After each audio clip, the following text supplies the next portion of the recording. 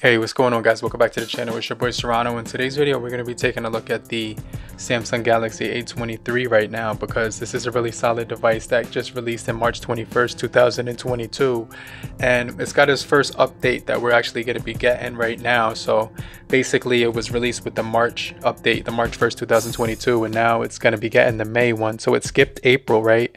What if you haven't watched my tips and tricks like on how to make this thing faster, definitely watch it, because I'm gonna leave the link up here, because it's changed the performance completely and it's made it like super smooth, super fast. So I just really enjoy using this thing as my secondary phone, and my main phone right now is going to be my LG G8X Thin Q until my Google Pixel 6 gets fixed, right? But if you're brand new to the channel, I truly appreciate you for coming through if you're brand new to the channel. But I encourage you to subscribe and get notified for more videos just like this. But if you're already a part of the crew, salute.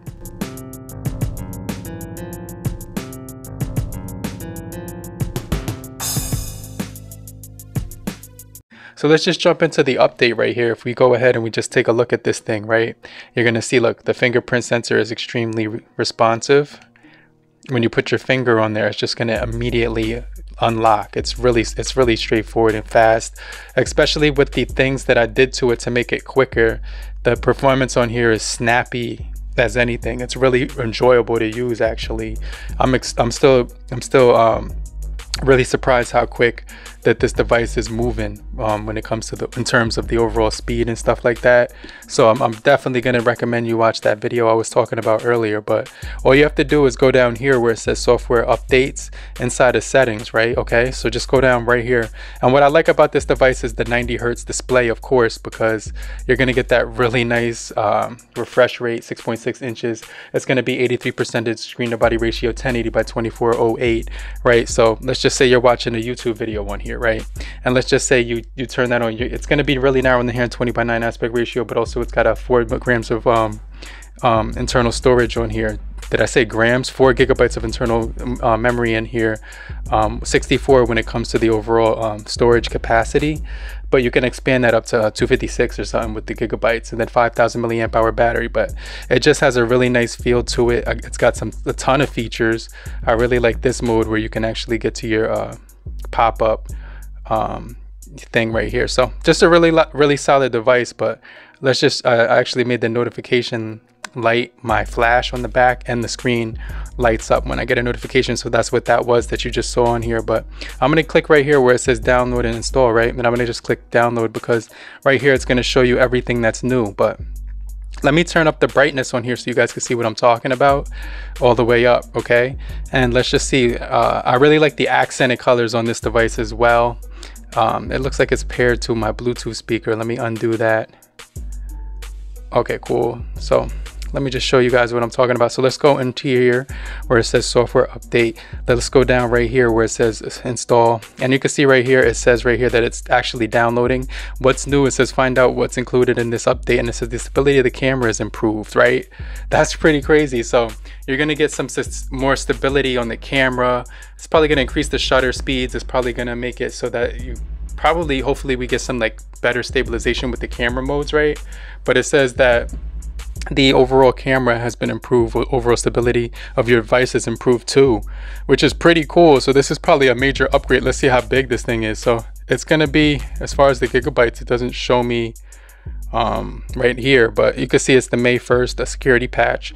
It's about 1 gigabyte right here, 1.2 gigabytes. But basically it's going to also update some of the apps like Samsung Notes add-ons, Global Goals, Kids, Notes, and the internet, the health, the smart things, the Google, the Galaxy Shop or whatever, Samsung Rewards, the calendar, and the voice recorder. So those apps will be updated. And then it says that it's going to increase the device stability, improvements, bug fixes, and new enhanced features, further improvements to performance. To get the best of your device, just keep your device up to date regularly, or check the software so that you're informed whenever that happens, okay? But like I said, this is a really solid device. It's about $205. I'll make sure I leave the cheapest link down below, because it's on Amazon for sale, and they actually had it at 220 or something like that. But it's actually going to be on sale, and I've just been having a really good time with this device.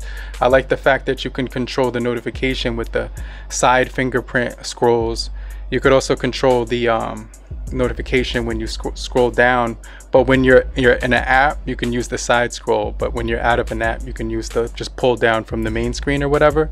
But that happens really quickly because it's just going to say install now, and then it's going to say please wait. So I'm just going to pause the video as soon as this thing is finished. I'm going to check out the cameras. I'm going to check out some of the improvements with the overall stability of the device or whatever, and then we'll get right back into the video. Okay guys, so as this thing is powering back on, I just kind of want to cover how my experience has been so far using it. It's been really solid when it's come to the cameras and everything like that, because you're going to be able to get the night mode on here, as well as some additional features like slow motion, and there's like one more, I think it was like time lapse or something, but they're going to be offering a lot of features on here with the cameras compared to the A13. You're also getting the 90 hertz refresh on here, so it's going to be really smooth when you're browsing through media. But this is going to fix a lot of vulnerabilities when it comes to the overall location activation. Like sometimes when you turn your location on, it makes your device vulnerable to outside sources. And I know this is going to be released in like Germany first or something like that, so there's probably going to be released in the UK before we even get it in the US here in the States. So if you live in the US, it's probably going to come a little bit later than if we were living in the Europe region, right? The UK region or whatever. But let's just wait for this thing to turn back on. And obviously I've been really enjoying this device as far as the overall performance and stuff like that. So I want to test out the camera's overall performance. You know what I'm saying, they said that the cameras were going to be improved, as well as the overall performance, and then also the latest security patch, as well as some of the Samsung Galaxy apps. So let's just check this thing out. Okay, now as far as overall battery on this device, I haven't ran into any big issues with it. It's been really smooth as far as the battery performance.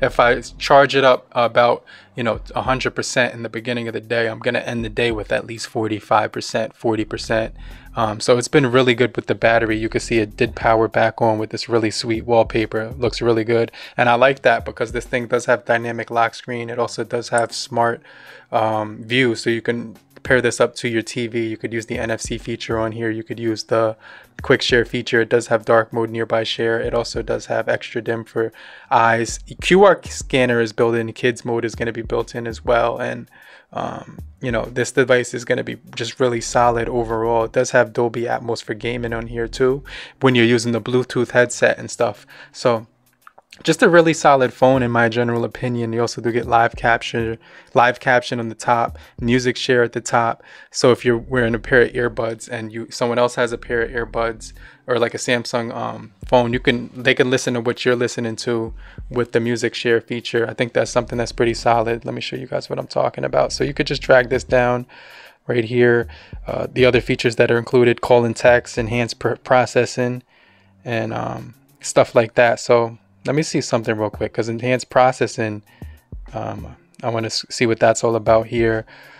Let's just see. We do get live transcript. Let's put that down here. Secure folder, Dolby Atmos, Wi-Fi calling, all of these features, even create a note. So they just got a ton of features up here. So because you can't have every single thing you want on there, because there's just so many to pick and choose from. Dolby Atmos, of course, with the headphones on here, right? It does say your security software has been improved, right? Wow, it's blazing quick. Obviously, if you want to make your phone faster, just watch my tips and tricks video about how to make it faster. I'll make sure I leave that in the beginning of the video, like I said before. But going down into the software on here, when we go into about phone and we just click software, I'm going to show you right now, we are running on the Android 12 with the 4.1 as well, May 1st Google Play system update. But down below it does also have the May 1st for the Android security patch level. So it's kind of pretty much up to date. Let's just check out the cameras real quick and kind of check these cameras out to see how fast it does take to load up. Pretty decent speed on there. Let me hit the shutter button. 1, 2, 3. There was a delay there. But it was just starting up, right? One more time. Let me tap to focus. So yeah, a bit of a delay. Let me show you what I'm talking about. Put this guy right here, okay? Just go right back here. It does tell me you could use the night mode, which is pretty cool. So they did, when it's low light, it's gonna automatically recommend. That time it was on point. It was real on point. So you get your night mode on here. That image came out incredibly sharp with the 50 megapixel camera lens on here. This is a side view of this guy, and tremendous job when it takes photos. I think it does a really good job when it comes to the photos, right? Let's go back. Kind of toggle through some of the features here. So just to give you a quick reminder, you do get macro mode, panorama mode. So you could do close-ups on here with the 5 megapixel camera, I believe, on here. So you're gonna take some extremely good close-up shots with that that camera that I'm talking about, which is the 5 megapixel macro camera lens. You can see right here, really good job. Gorilla Glass 5 is on the panel protecting it. So just a solid job overall in general with this guy. Can't really see any huge differences with this thing compared to before, but let's just open up a few apps in Meta.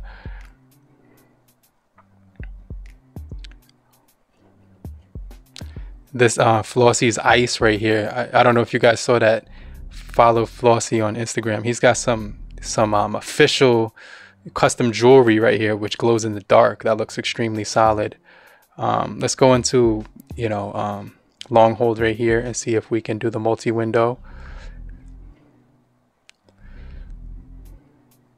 Now this is one of the new features I want to show you. If you can't get that multi-window to work, go into settings. I made another video, tips and tricks video. What you want to do is go to advanced features right here, and you want to click lab. Okay, click labs, and then after you click labs, turn on multi-window for all apps and full screen for that.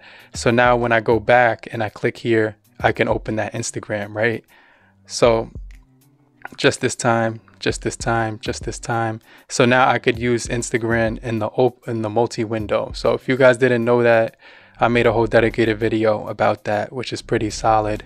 And I told you which phones it's going to work on that I have in the A series lineup. But you know, overall general security patch right here.